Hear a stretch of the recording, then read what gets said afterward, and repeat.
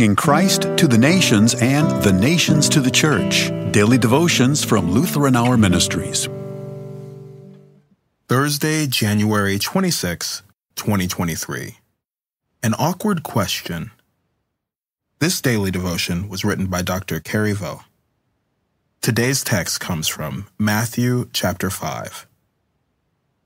Seeing the crowds, he went up on the mountain, and when he sat down, his disciples came to him, and he opened his mouth and taught them, saying, Blessed are those who hunger and thirst for righteousness, for they shall be satisfied.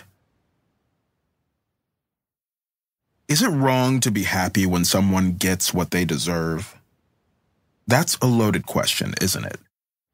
If someone does evil and gets caught and suffers for it, it's common for other people to be happy. But we're Christian. We've been taught to forgive our enemies and to avoid judging people, and always to remember that we ourselves are sinners. So does that mean it's a sin to be happy when a wicked person gets his comeuppance? When what goes around comes around? It can be if we take personal delight as we watch someone else suffer. That's pretty awful, and I can't see Jesus being happy with that. If we hold on to old grudges year after year, even justified ones, and refuse to even think about letting them go under any circumstances, it's a pretty safe bet we're doing wrong. But then we have Jesus' words. Blessed are those who hunger and thirst for righteousness, for they shall be satisfied. What should we do with that? Clearly, it's good to love righteousness, to look forward to justice, and to pray that God will bring it. When justice is done, it's a joy to the righteous, but a terror to evildoers. For the Lord loves justice. He will not forsake his saints. And when God takes a hand in human history and rescues the innocent, it is absolutely good to be happy and give thanks. As the psalmist says, I will sing of steadfast love and justice.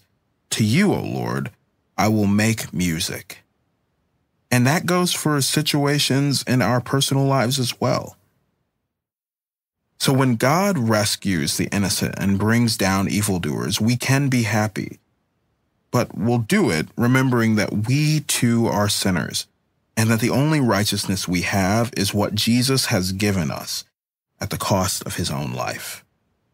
There, but for the grace of God go I, should be in our minds even when we're being happy. A sense of awe and humility, what the Bible calls the fear of God in the best possible sense. That keeps our egos under control. And we can pray for the evildoers, even those who have harmed us personally, because Jesus died and rose again for them too. If they repent and believe, they also will receive his righteousness. Sometimes that can be hard to swallow, but we can ask the Holy Spirit to help us, to make us more and more in the image of Jesus, who is our righteousness, the only righteousness we have, the only kind we'll ever need. We pray, Lord, let your righteousness have the victory in our world and in my heart. Amen.